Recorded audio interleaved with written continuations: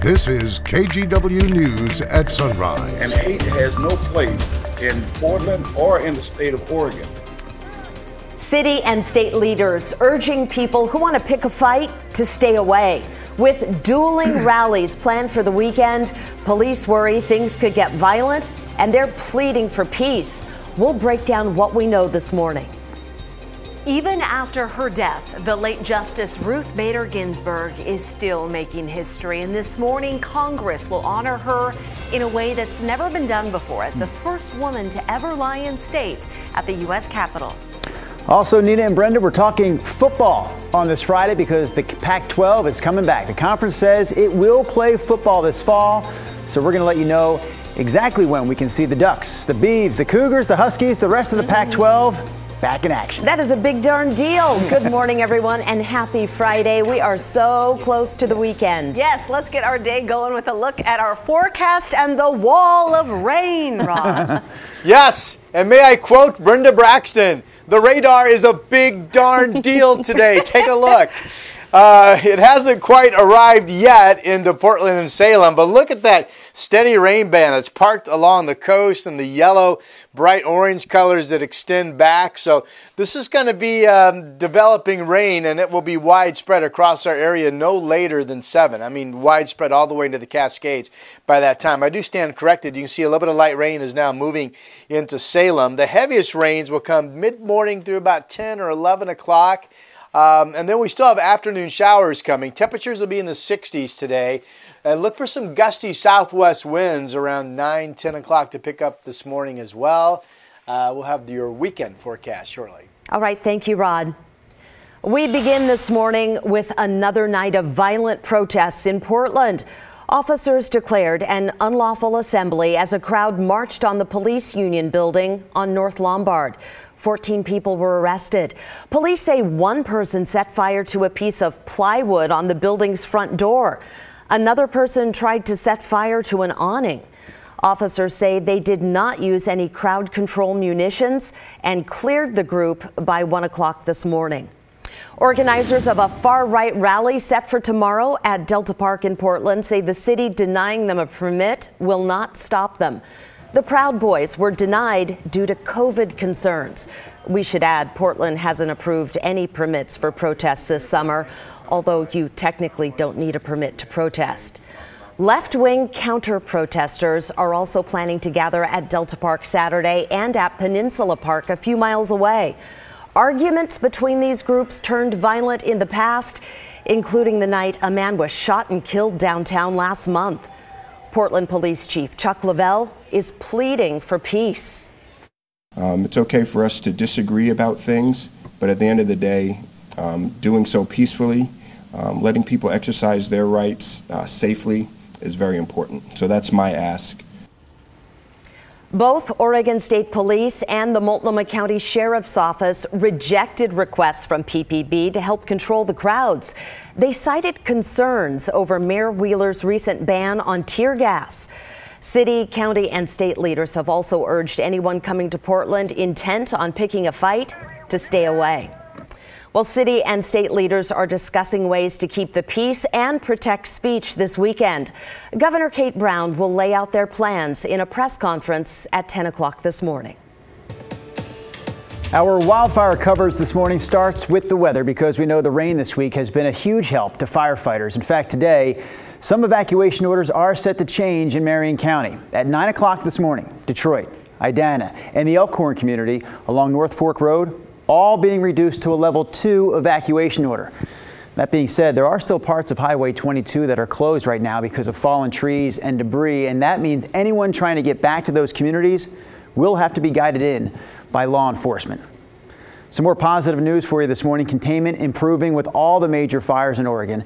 The Beachy Creek fire now stands at 49% containment. The Holiday Farm fire east of Eugene is at 35%, and the Riverside fire in Clackamas County is just about the same at 34%. Check this out now. A local photographer giving us a different view of the Echo Mountain fire. That's the one that destroyed hundreds of homes there in Lincoln County. Matt Brandt used his drone to get this video that he shared with us because he said he wanted everyone to see exactly what the people who live there are dealing with. He also took some individual pictures of properties in that area for any of the homeowners who wanted them. For a lot of them, they're still in shock. You know, they're focused more on survival than, I think, focusing on the emotional side of it. You know, for a lot of them, it's going to take months, years to process this.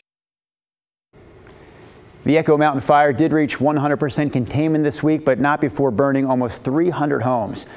Brandt says a lot of people in Lincoln County are coping right now by helping each other out. If you'd like to help, we have information for you in the online version of this story at KGW.com. As if people who've lost their homes in the wildfires don't have enough to worry about, the DEQ is now warning of hidden dangers in the piles of debris. With evacuation levels being lowered, many people are eager to return home and begin the process of rebuilding. But as our Mike Benner reports, they need to take some serious precautions. So many families are sifting through the rubble that was once their home.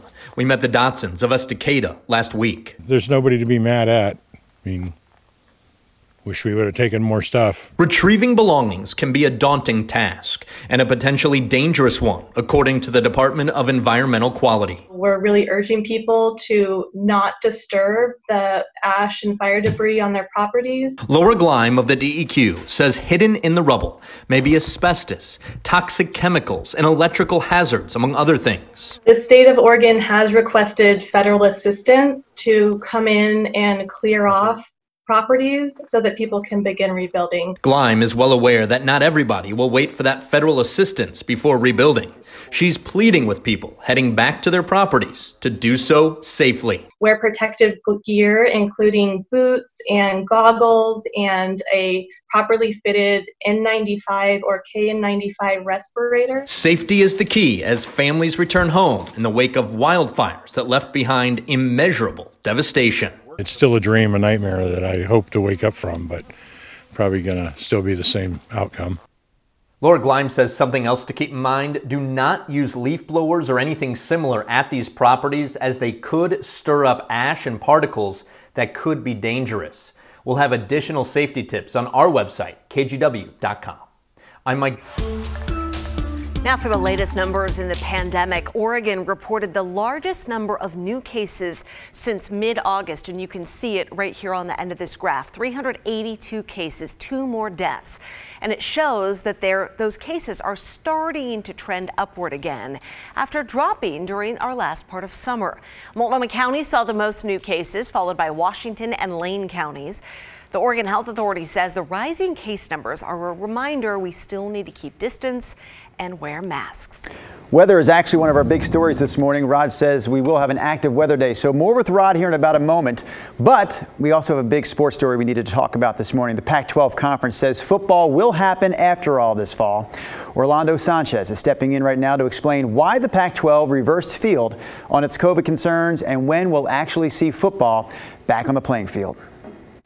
Good morning, everyone. The Ducks and Beavers are playing football this fall, and it was a unanimous decision within the Pac-12 Conference to resume play in 2020, with kickoff set for November 6th.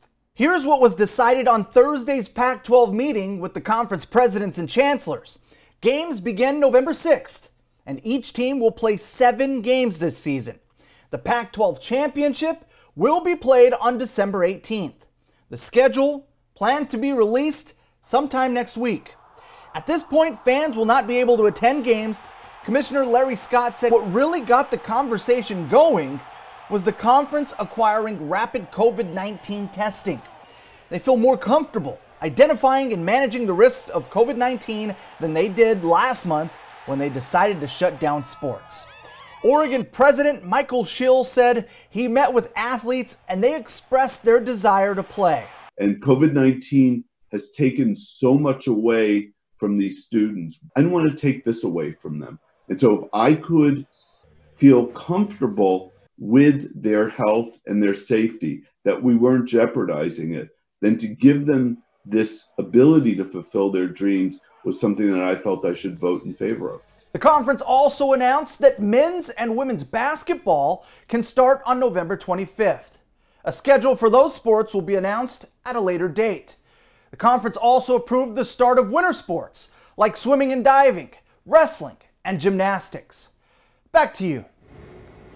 Thank you, Orlando Sanchez. Now we have Mr. Rodney Hill. So, Rod, we do have sports to talk about this morning, but you came onto the call this morning, our Zoom call at 4 a.m. saying, hey, gang, active weather day. So get to it, my friend. Yeah, most of it will happen in the morning hours. Take a look at Doppler radar right now. This steady rain band has snuggled itself up along the coast, and we're already seeing some light shower activity push into Salem. But the rain's going to be picking up for most of us in the next hour, hour and a half. And then it will be steady pretty much all the way into the noon hour. Here we are at 7 a.m. And again, the yellow and orange colors, those are moderate to heavy rain pockets. So a pretty good clip of rain coming down. Here we are at 10, and this could be kind of a bullseye time of the winds all of a sudden picking up from the southwest. And we can see some gusts of 30, 35 miles per hour as the main system starts to cross our region. And then by early afternoon, 1 p.m., now the steady rain band has dropped down to our south of Portland, still raining in Salem. And then we'll go on to see at least, I think quite a few showers at times scattered this afternoon into this evening. Now, the great news about this map, which shows you how much rain is going to fall mostly this morning, and then we'll tack on a few showers into early tomorrow morning. But it does show widespread precipitation. In fact, this gives nearly 1/4 of an inch in Bend, nearly 1/4 of an inch in John Day, soaking rains up and down the Cascades. And then I'd say on average, Salem, Portland, 1/2 of an inch, maybe not as much in Salem, could be more in Portland, especially more than 1/2 of an inch up into Cowlitz County, where you folks could be more like 3/4 of an inch in Kelso and Longview. Forecast temperatures will be steady in the 60s today, the gusty winds picking up at times. This morning, Longview 63 degrees, and here comes a 7-day. Mainly dry tomorrow. I've been going back and forth on my Facebook with a woman. I can't remember if they're getting married or they're renewing their vows. I should know that. But it's tomorrow. So I think tomorrow, if you get wet, you're really unlucky. So take that for what it's worth. Rodney, Sunday looks dry. You're so bad.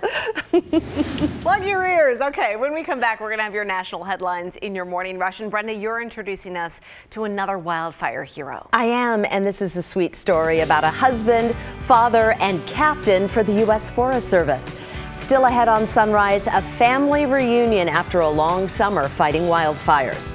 Plus, flu season is here. There are plenty of places to get a shot, but when is the best time? We'll have your answer in this morning's Verify.